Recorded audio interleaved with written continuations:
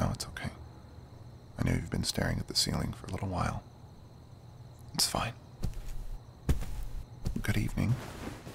I didn't mean to come into your plane of existence, but it seemed to end up that way. Hello. You can call me Caladram. I'm, what you would call a traveler. The person that walks in between the Y and the Z axis, between dimensions of sorts. I was traipsing along your mental plane before you, found you were having a hard time getting to sleep. It's okay. Trystodes seem to seek comfort in times like this. It's easy for me to just walk along when you sleep well. When Trystodes like you get some good comfort, you can be really good infrastructure for travelers like me. But it's fine. I noticed that something was troubling you. Sometimes people, when they have a hard time getting to sleep, it can be tumultuous in their thoughts. So, I could do a little something for you. Let me take a seat next to you. I have stories I like to tell. Stories to help set fire to the imagination and let your subconscious wander. If you'd like, I could read you a story. Not a typical one that you had probably heard from this plane, but one that I've come across in my travels. What mythology and religious contexts are for you might be fiction for someone else, and vice versa. This is a story that I came across when I was finding myself in a planet wind-swept canyons where cities are structured along the sides, and airships traveled from far and wide, but could not go over to the side of those canyons without getting blown away. This is the story of Vosnu. Let's see if I can remember this off the top of my head. In the beginning, there was Yar, the void that encompassed all. Yar was alone, but he did not mind, for he did not know of anything else. This was like this for a very long time. Then one day, there was Vas. Vas was pure light and energy, covered in a sparkling cloak. Vas was once alone too, and he did not like it. "Speak with me," he said, but Yar did not. "I wish to be your friend. Speak with me." The more Vas pleaded, the brighter and harsher his light glowed. It became painful for Yar to stand. Finally he spoke. "If you wish for someone to speak to so badly, speak to this." Yar placed a seed in a ball of clay and gave it to him.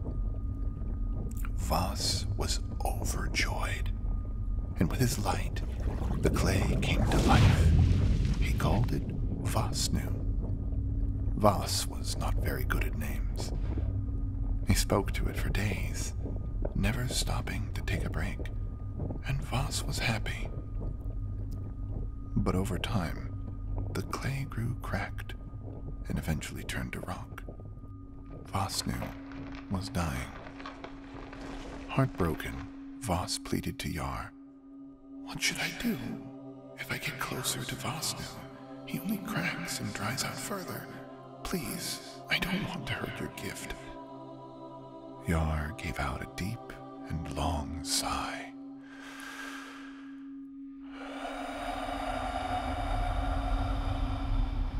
They turned to winds which swirled amidst the planet-sized rock,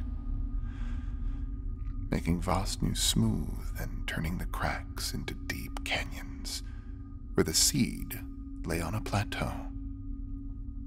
"You may breathe life into the seed that is left, but know this, if you speak as long and as loud as you have, it will only burn away. Each day you must turn away to let it rest. I will tolerate you in that time." Voss smiled and grew wiser. "Thank you, Yar. You're a good friend." The winds of Yar still smooth the rock on the surface of Vosnu. Each day, Voss would speak to the life that listened, and each night he would let them gaze at his beautiful, shimmering, sparkling cloak. And the life spread more and more, some smart, some dumb. But when life finally grew the ability to speak back, Voss did not like it all he had heard. Some voices were selfish, angry, needy for attention. They wanted more of their god. They wanted power from their god. "Kill my enemies," they would say. "They don't believe in you as I do."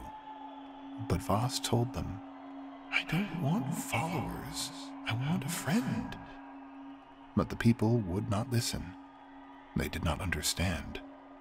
One day, while the sky was dark, Voss sent a single drop of his light down to Vosnu, a drop that was him, so he could speak to life as they do. But when he asked for a friend, they knelt before him, worshipped him, demanded they touch his light.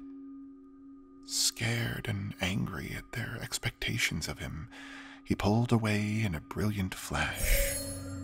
Night fell on Vosnu for 300 years, turning the oceans to poisonous sulfur and forcing life to teach itself how to survive such harsh solitude.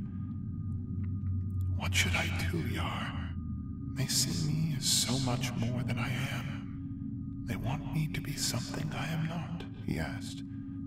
Yar, the void who was once alone, now saw a bit of his void in his friend. And it was not as pretty as it was inside him.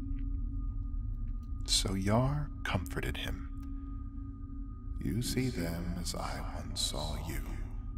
They are scared, confused, and their hatred and sin has turned their beautiful seas black. You must guide them, but not as a friend like I did. You must teach them like a father.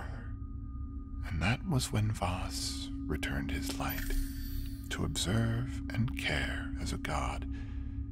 He bestowed upon them a new light, a light that life could share. This would be the magic that led the world.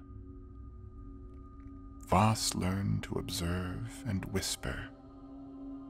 And for once, Voss, Yar, and Vosnu were happy. It's a quaint little story. It makes you wonder if the gods were actually aware of what they were doing when they created life, or if they were just children like the rest of us, playing with dirt, or, in this case, clay. I don't hold it too much against Voss.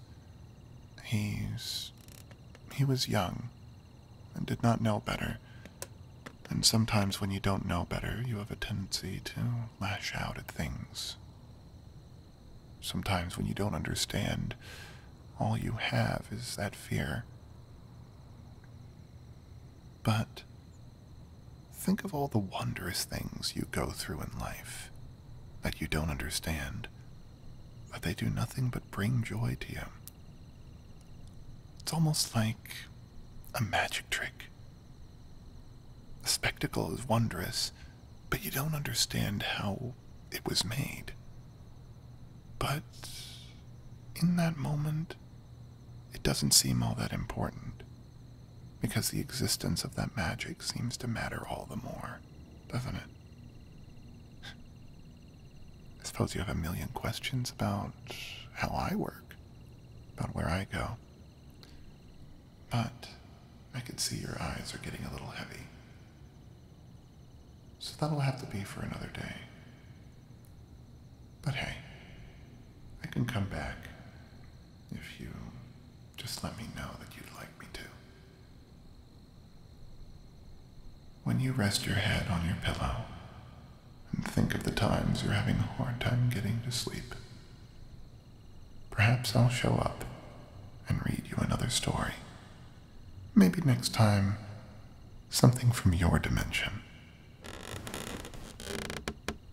It was a pleasure to meet you, little Trystode. I hope sleep is as much a friend to you as it was to Yar.